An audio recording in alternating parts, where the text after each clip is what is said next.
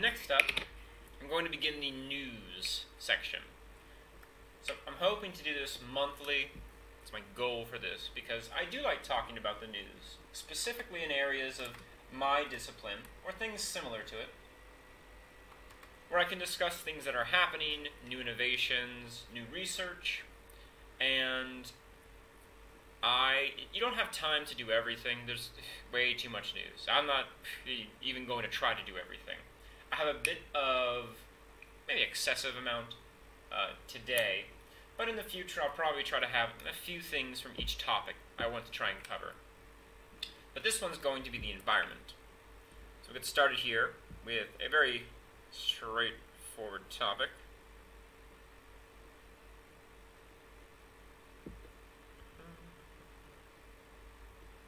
Okay, now in this first one, it's reading cleaner air boosts the U.S. corn and soybean yields. So specifically, this is an analysis of air pollution, and it's compared to the production of corn and soybeans in the American Midwest. It shows that lower air pollution specifically resulted in higher yields of about 20% of the product. So by lowering the air pollution, you help the farmers to grow more food, and it doesn't damage them as much as it normally would.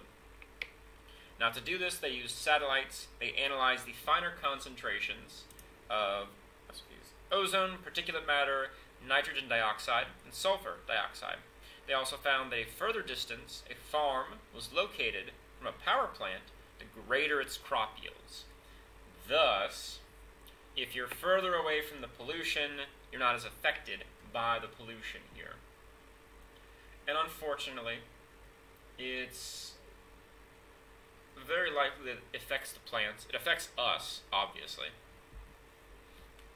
But once again, this is how science needs to approach things from an interdisciplinary viewpoint. You can't think of your discipline as separated into just your discipline.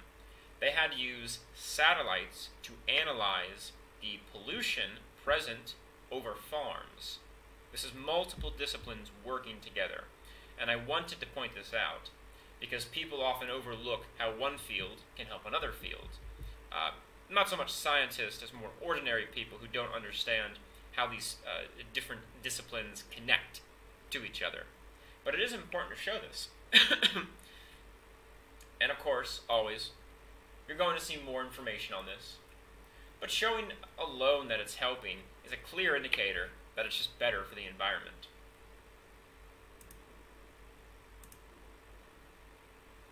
Right, next up, this one's a bit interesting because I was unaware that this existed, and I would like to see more of this. Vertical turbines can be the future for wind farms. Now, what they're talking about here is wind energy. So firstly, wind turbines are a source of alternative energy meant to be healthier and more sustainable than fossil fuel burning plants. However, there's a question on which direction they should point. Researchers here conducted a study on vertical wind turbines. They move circularly from left to right, not up and down. And they determined they're more efficient than the horizontal wind turbines that we all see. And they also increase each other's performance when they place them next to each other. As they're spinning, they generate force, and that wind continues turning other turbines, which turn other turbines, turbines turning turbines. And I'll show you the difference here.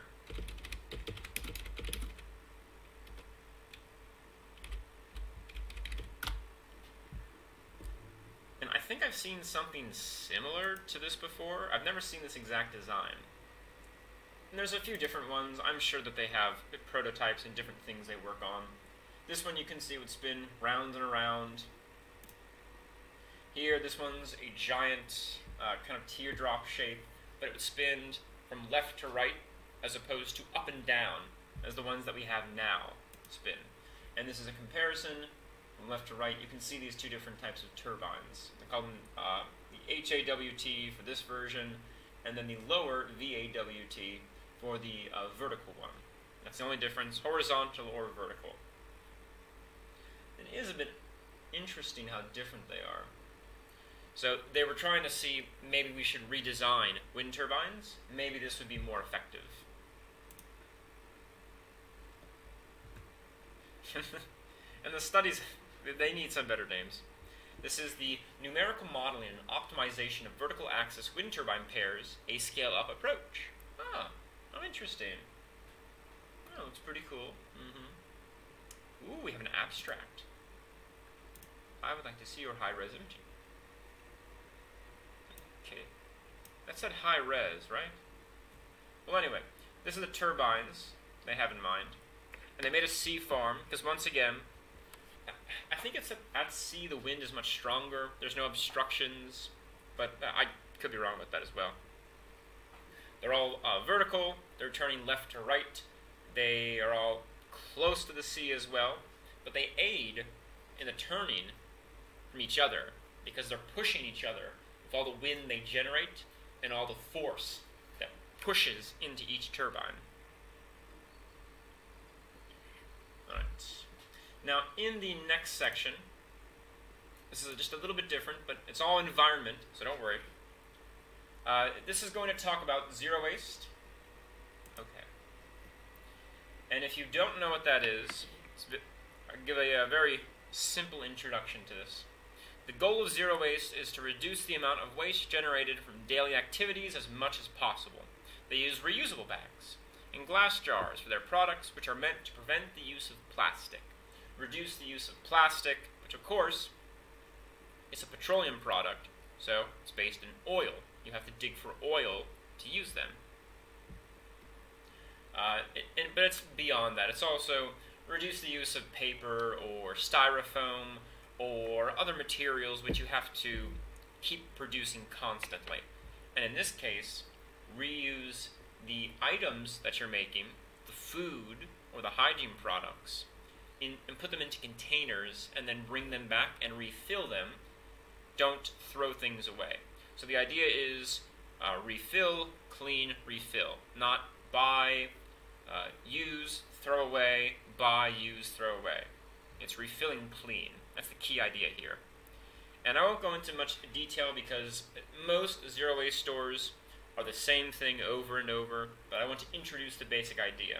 You buy things in bulk, take them home, clean them, come back, refill, over and over again. But I do like showing all the new ones, and hopefully one day, if someone's watching this in their neighborhood where they're living, you can go to one of these stores because they open everywhere. There are so many of them. I think the number I've seen so far is 30, globally, across the world. But this one is, I had to look this up actually. This is the Anglo-Celt, if you want to guess where this is from. But this place is located in Cavan, Ireland, and it's called EcoShack, and they started this business here in their zero waste shop, and of course ads. But you can see that you can buy things in bulk.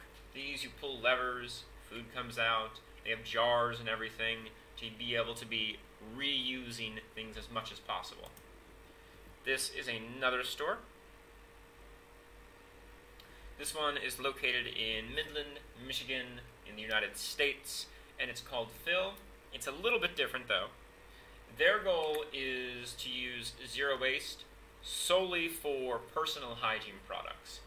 So in this case, we're talking about soaps, toothpastes, lotions, cleaners, things that you can use at home, but not food products. So it's a bit more specialized. This one is from, gotta be careful because it's not Australia. It looks like Australia, not Australia. It's an Australian-based company. It's in Toronto, Canada, and it's called Source Bulk Foods, but it does much of the same thing. As you can see here, lots of different containers. You can scoop things, and primarily they use glass jars. You can bring them yourself, doesn't matter. But you scoop them in. They want you to use reusable bags. That's why these are here. But it's a chain one.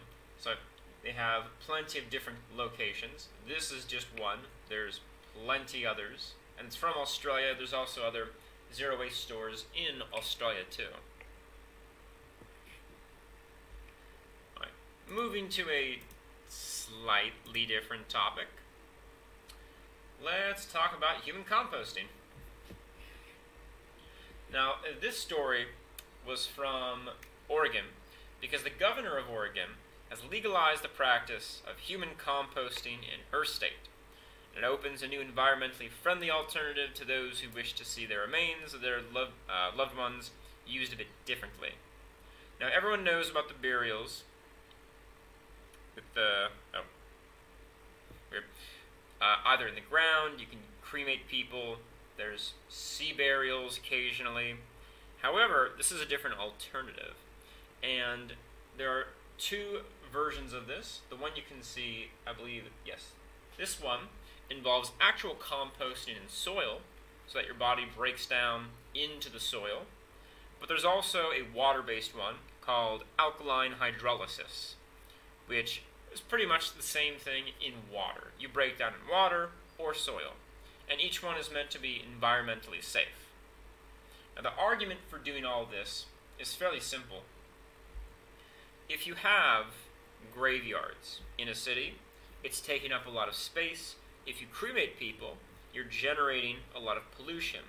But if you compost people, you can allow your dead bodies to be used as fertilizers instead of being sealed in a coffin or burned as pollution. And you can scale the concept up. You can plant people in gardens, put plants over them, and it's a memorial to the person who has died. Or you can make it into public parks and plant other different types of plants over them constantly. And you could make a memorial park, which can be in the center of town, where everybody comes, as opposed to isolating it in one specific area and reserving that space permanently because there is a deceased body there. You can't put anything on top, and that's where your gravestone goes as well. And I know only some people would be interested in this. However, it is an alternative you could always consider, and it's only legal in a few areas. You actually, you have to be able to specifically ask for this. You can't necessarily just do it if you want. It's a bit odd, but I guess they have reasons for it. Now, the first one up here, this is Recompose, and what they will do is take your body, they'll put it in some of this lovely soil here. Become soil when you die. Death is profound, momentous, and beyond our understanding, with an approach that is practical and meaningful. Recompose connects the end of life to the natural world. See? You can become a plant. Yay!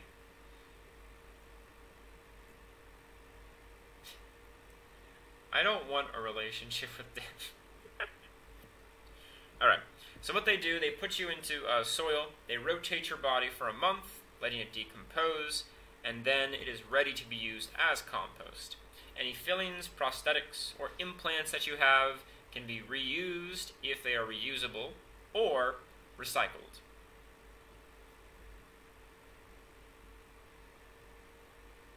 Ah, so comforting seeing all the plants and everything. Now the other one they have here, this one is Aquamation. And they were the other option I mentioned, the alkaline hydrolysis. What they do is they immerse your body in water, and then alkaline chemicals slowly break it down, and then you can reuse it in whichever way you prefer, because it is a type of, not compost, but it can be used in a similar way. But it depends where it's legal and what you can do with this. So I'll show this video over here, and they are showing the practice. Back. US-based company Recompose will start the first ever funeral service that turns human bodies into compost soil next year. Citing architects involved in the project, Dezeen reports that the flagship facility in Seattle will be capable of housing 75 bodies in its compost. And this is mostly Western-based in the United States. They mentioned Seattle here from Washington. Oregon legalized it. Not that many places have. So it's starting more in this section. But again, Washington State, Oregon State, tons of parks, tons of national parks, forests, very green, beautiful areas, large mountains. They would be a natural place that you could do this. I don't know about Arizona, but hey, if you want to, it's always an option.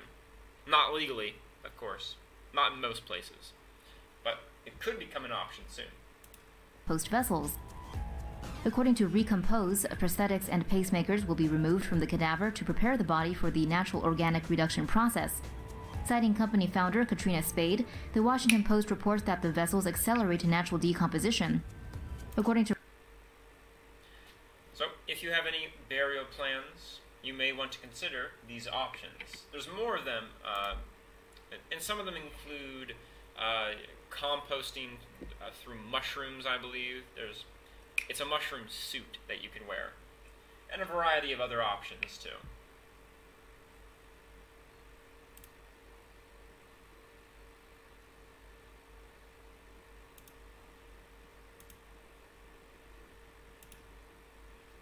And now on the straws. It's such a fun topic to talk about. It's completely meaningless, it's a minute subject, and people are so energetic about it. Firstly, we're going to talk about replacing plastic straws. Replacing. Now, the plastic straws are produced at a very large rate. There are quite a number of them. Billions. And all you do is use it and throw it away right afterwards. You're putting them in the garbage, they're going into landfills, it's very excessive, it's not environmentally friendly, they don't break down, they can hurt animals. So instead of pollution, we can look at some very excellent replacements to get rid of them. And this is one company which is doing this here. Now, I have a whole list of them. There's so many companies doing similar things. But this one, which is called pasta straws, it's a very simple idea. Certain forms of pasta look like straws. They function in very similar ways. And the company has a number of things they've done to try and modify it so that it works as a straw. Firstly, it's vegan. It is gluten-free for those who have allergies. And it is a pasta straw, except not quite, because they use rice flour and tapioca starch to strengthen it against the liquids. But at the same time, there's not too many allergies with these ingredients, so it is a bit safe. The straws here are compostable. They should break down. And they also naturally dye the straws as well, so the colors come from. This way it's not artificial. It's not involving chemicals. And they did say they're produced in Southeast Asia. They don't include much information about this. But these are very acceptable alternatives when it comes to choosing between a plastic straw and these types of pasta straws. And something which is often not mentioned very much about the straws is that you have to farm to get ingredients for the straws. So instead of directing money towards digging for oil, producing plastic products, you can direct money towards farmers because they'll be paid for producing more food, in this case, rice, which then can be turned into the straws. But it's a more environmentally friendly method than just producing plastic straws. And in a similar note, coming over here, this is a very interesting invention from Japan. I've seen this before, but I'm not sure how often I've seen it. And this is, again, an easy concept. Instead of having capsule tea or coffee, Coca-Cola Japan has created cubes, single-use cubes, which can be instant tea or coffee. And the idea is that it reduces waste, because if you've seen them in stores, there's instant packages. They're very small, you can pour them into water, but again, it's little plastic packages, and you throw them out again. This way it reduces on waste, they're not individually wrapped, you pull one out, throw it in, and the bags here are made from paper, so it's at least more environmentally friendly, and you can recycle this than if you just use plastic, which, again, you would throw away. Alright, and that finishes all the environmental news. If you have something similar, you can always share it below. I'm interested in finding more unique solutions, especially environmentally friendly solutions, to replace the ones that really are not and can harm the environment.